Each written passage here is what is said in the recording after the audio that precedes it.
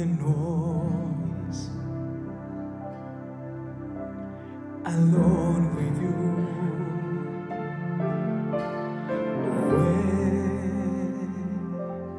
away, away,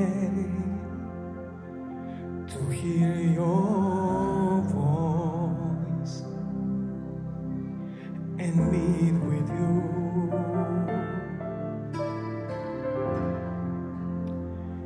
Nothing else matters.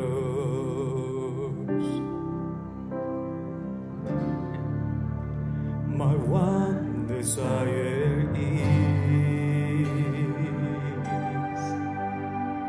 away, away, away from the noise. Sing it with me.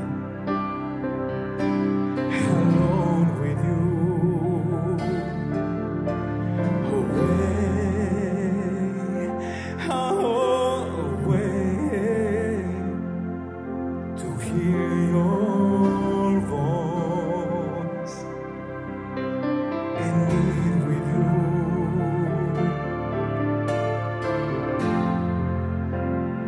Nothing else matters.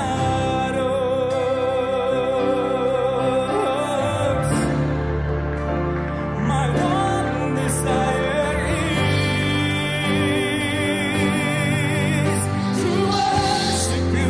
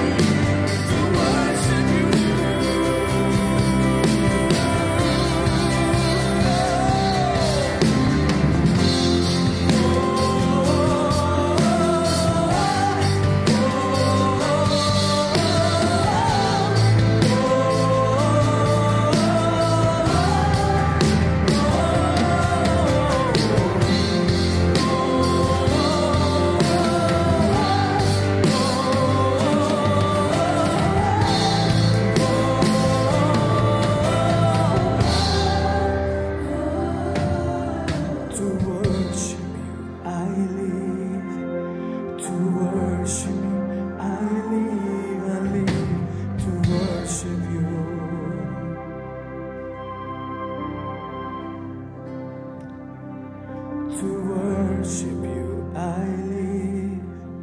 To worship you, I live. I live to worship you. Sing it out, to worship, raise your voice. To worship you, I live. To worship you, I live. I live to worship you. To worship you, God. to worship you. I live to worship you. I live to worship you.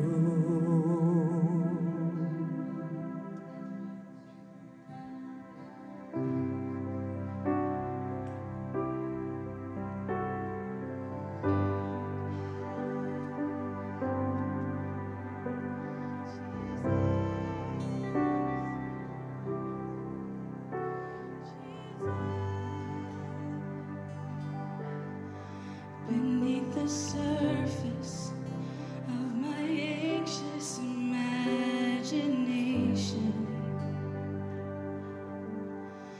beckons a calmness that is found in you alone, Lord. It washes over every doubt, every imperfection.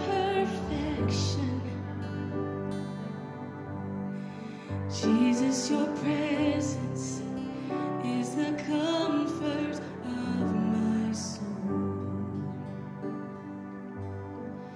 There's nowhere I'd rather be when you're singing over me. I just wanna be here with you. I'm lost in your mystery. I'm found in your love for me.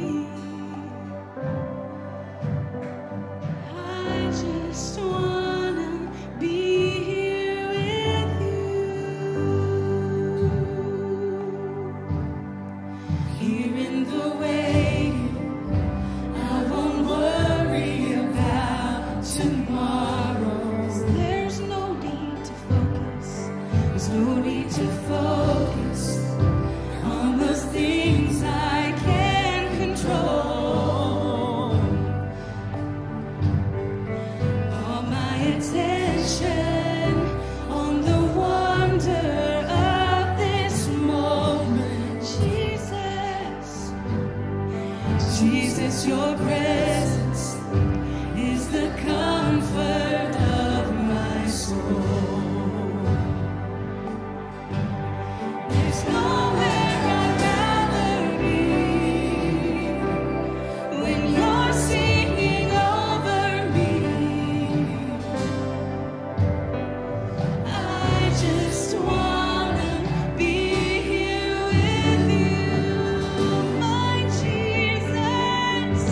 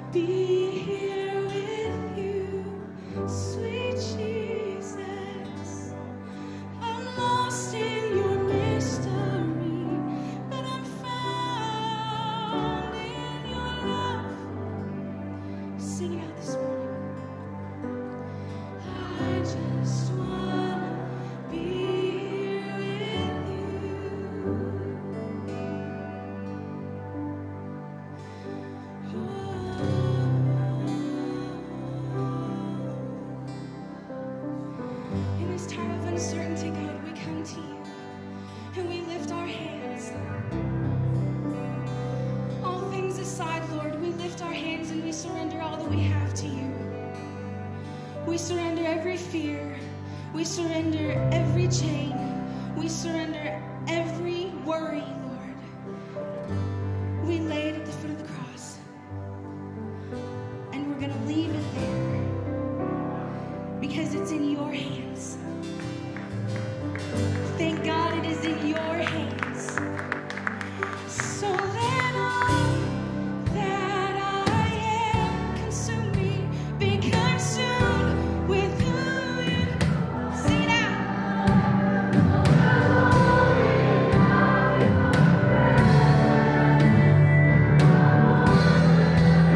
There's nothing more, God. Let all that I consume this place, God. Lord, we surrender all that we have to you, Jesus. All your presence. What more? Oh, what more? So let all that I am, every part of me, oh, let it all be consumed with you, God. Glory of your presence. What more could I ask for? So let all that I am be consumed with you.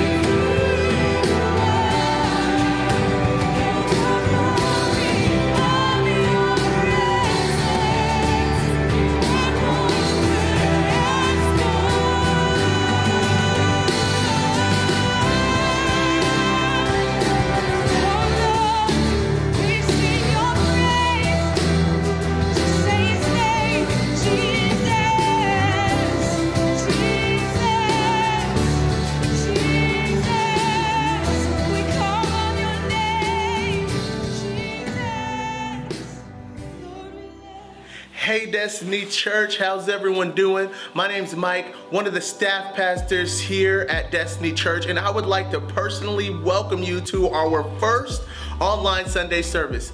If this is your first time viewing one of our services, I would like you to pull out your phone and sign up for our text alerts. Text the word HELLO to 417-238-0279. Again, HELLO to 417-238-0279. Also, if you go to our church website, mydestinychurch.com, there is an up-to-date resource page for the COVID-19 that has great information that will help anyone during this time. As we transition to giving, if you would like to give, you can text with your phone, My Destiny Church, to 77977.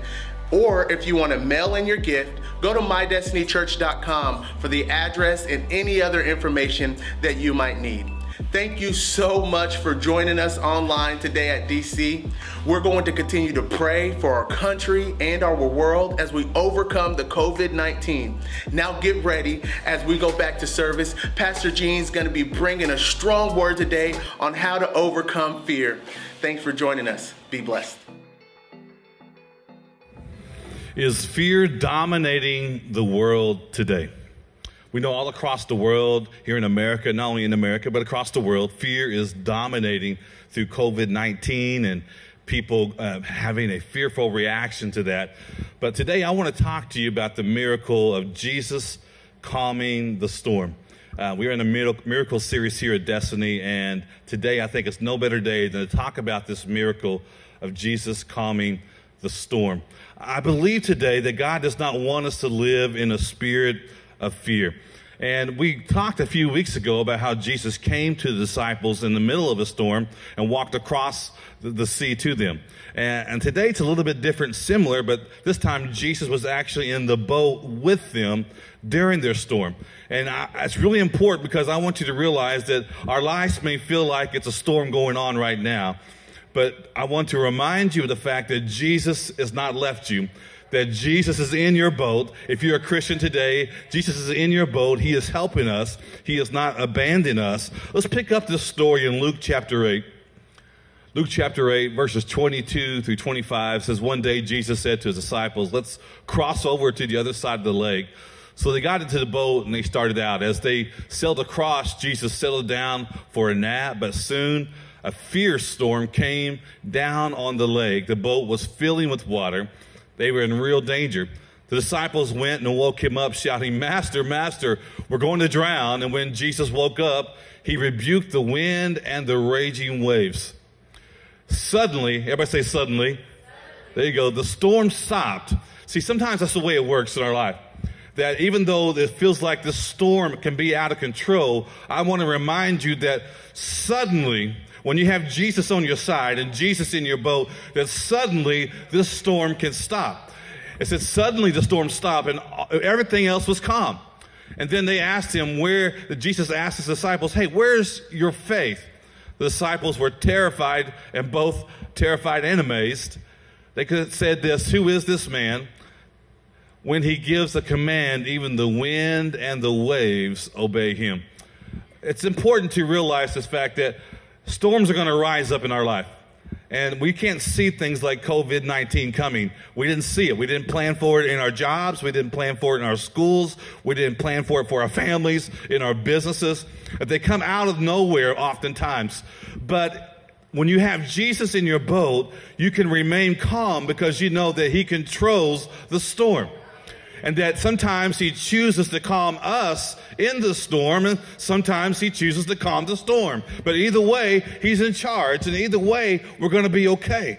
And so we've got to realize that. We've got to remember that. And I believe that the enemy is trying to allow fear to come in and intimidate us, to dominate us all day long. Fear is trying to come and bring itself into our life. And as Christians, we were never, ever designed to let fear rule us. Matter of fact, the Bible is very clear that we're not to even allow it to come and live in our mind or in our heart. Let's look at Romans 8:15. Look what it says. "For you did not receive the spirit of bondage again to fear." See, when you allow fear to come in, it brings a bondage to it. There's a bondage to fear. And it says you didn't receive that. We didn't receive that from God. But you received the spirit of adoption, by whom we cry out, "Abba, Father." So as a Christian today, we know this, that we received the spirit of adoption. We did not receive the spirit of fear. And so when the spirit of fear tries to come and live in your mind and live in your heart today, no, that's not from our Father, because we didn't receive that from him. Instead, I received the spirit of adoption.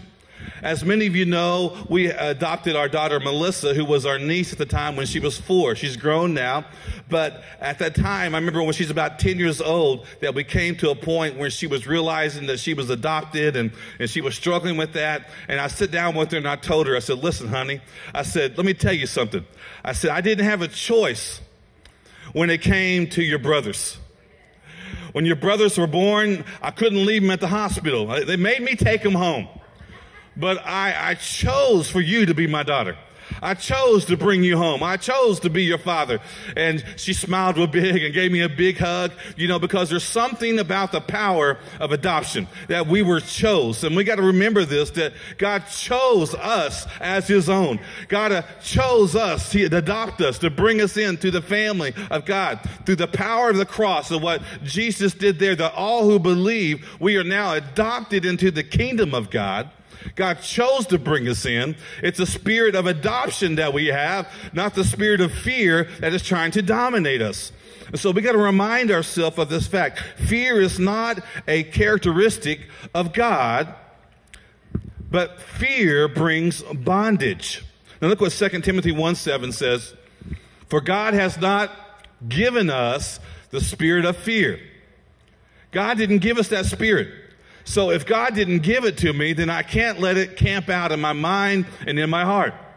I've got to make sure that I'm not letting this thing come into my life, come into my home, come into my family, and intimidate us and get us living with anxiety. Listen, fear will bring a bondage to you. It's up to us to guard ourselves from this. God does not give the spirit of fear. God gives power, love, peace, a sound mind. You see, fear will drive you to the store and hoard all the bunch of toilet paper. Fear will have you go and buying all the milk.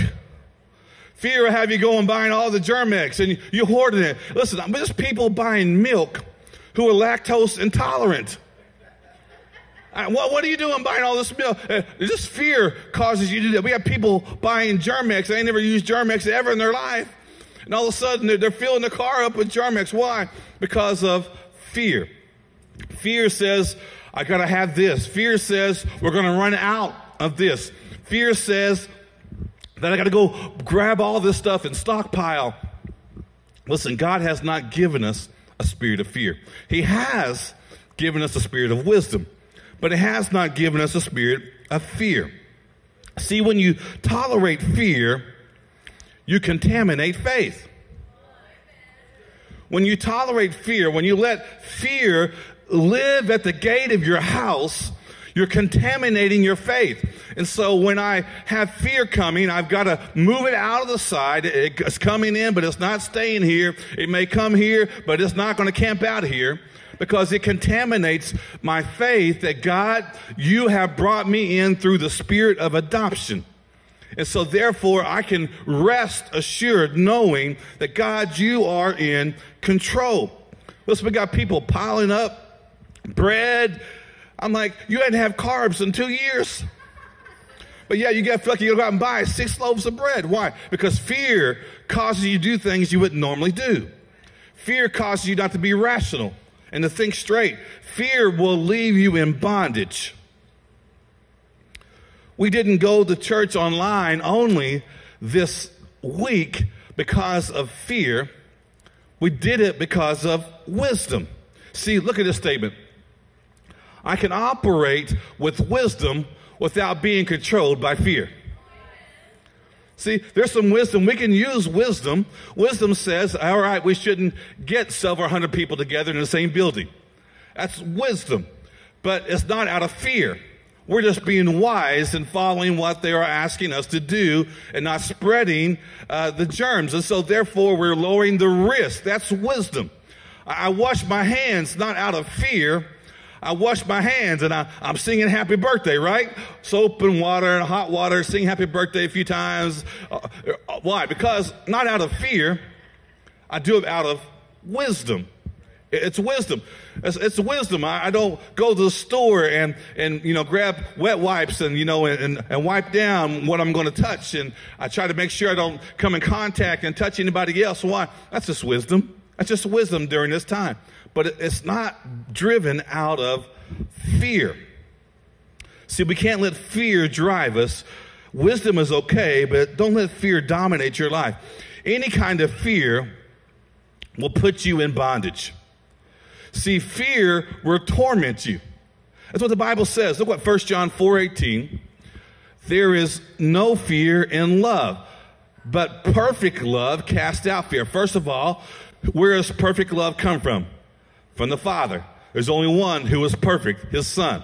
And so there's only one perfect love. Our love is flawed, but His love is not. So when we receive the love of the Father, the Bible says it drives out all fear. But fear, the spirit of fear, it involves torment.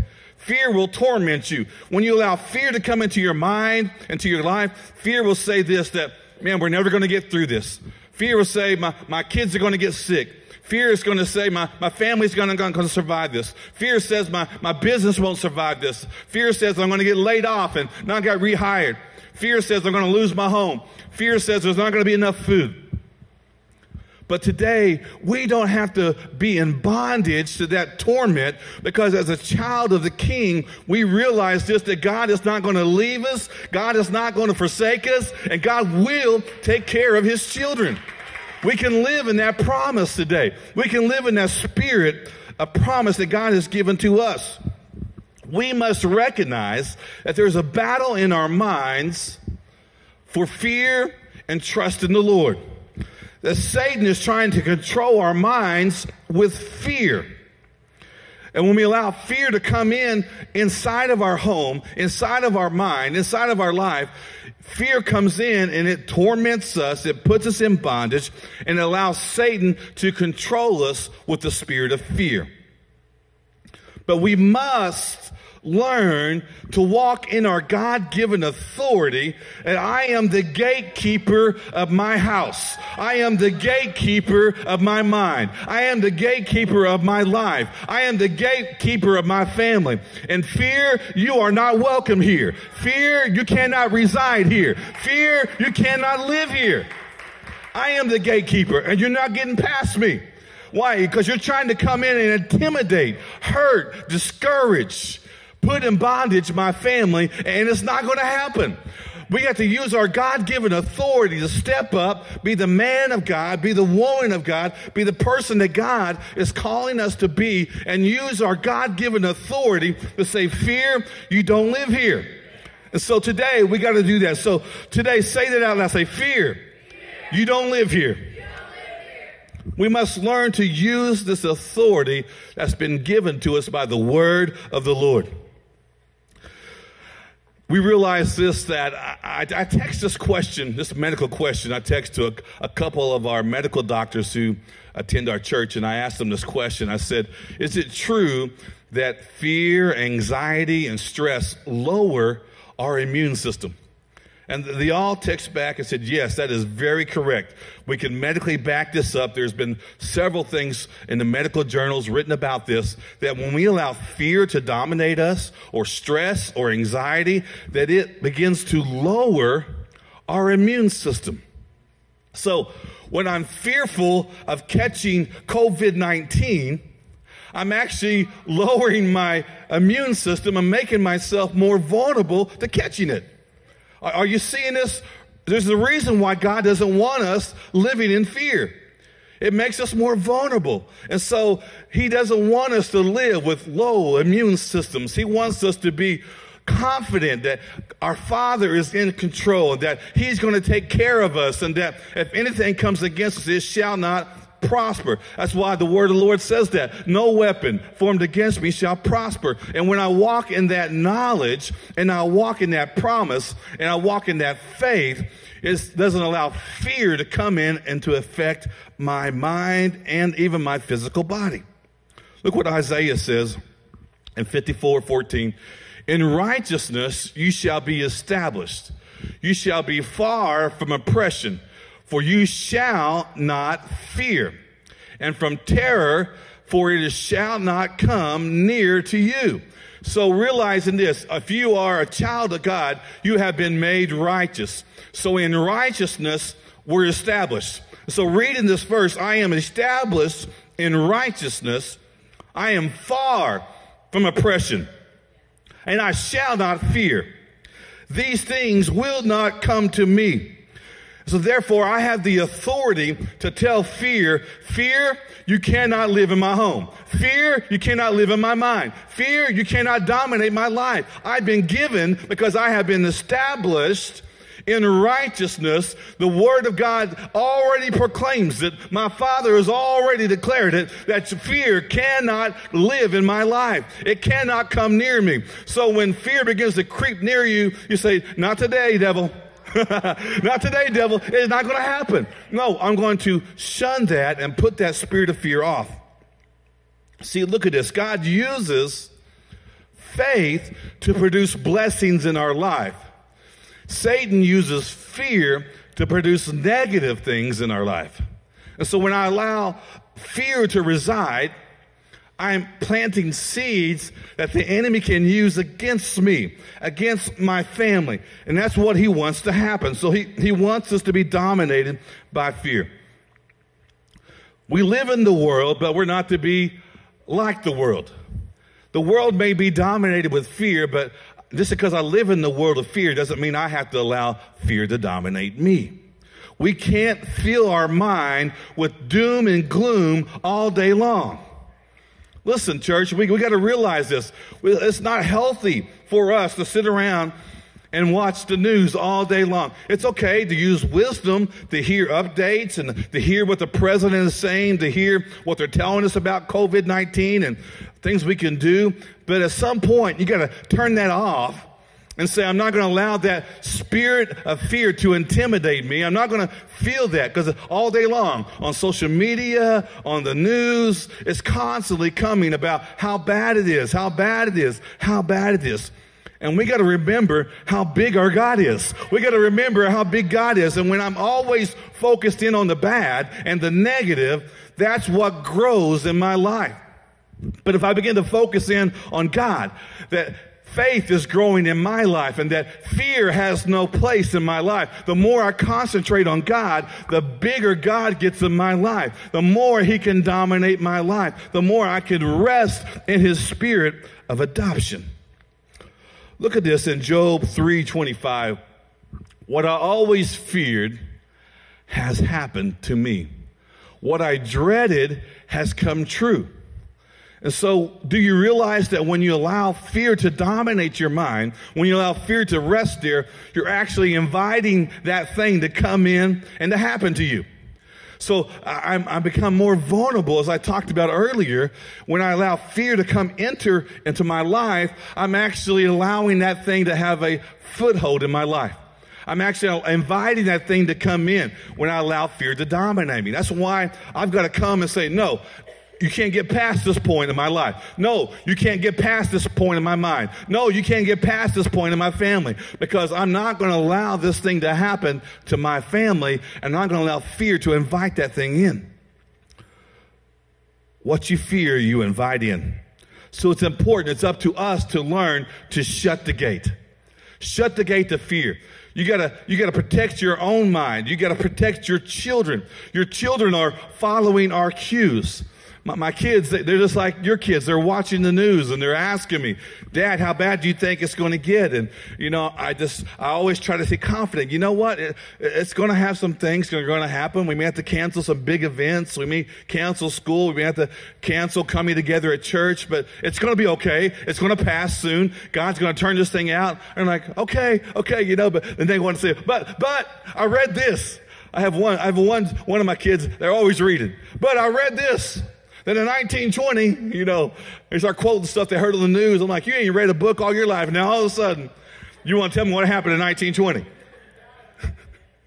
But they're hearing this over and over from the news and the TV, and they're reading things on the internet. And I have to be the one who's the gatekeeper of my home.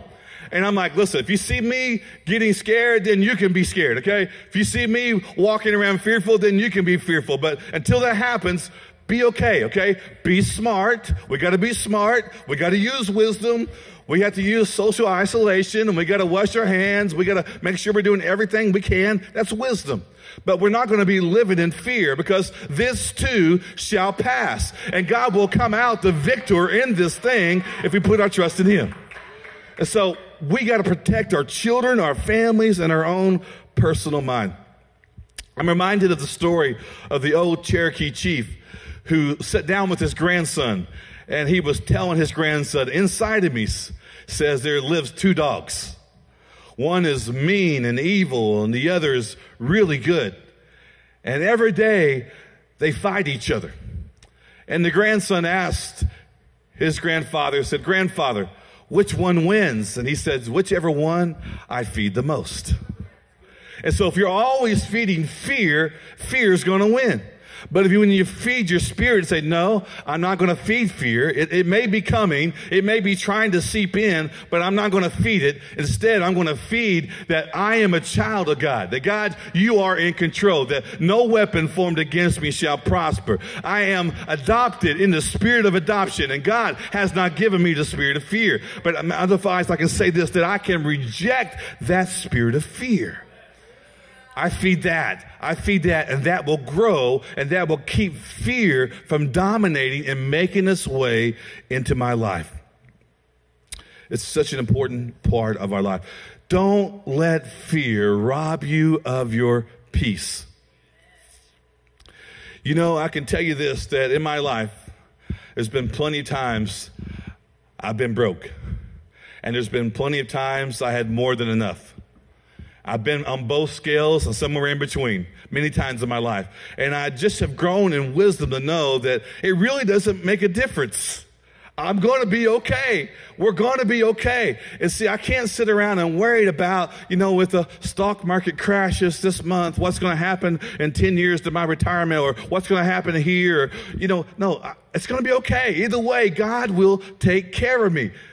The Word of God says that He will not leave us or forsake us, that He shall supply all of our needs. As long as I continue to serve God, continue to give to the Lord, continue to trust to the Lord, God is going to take care of what I have need of.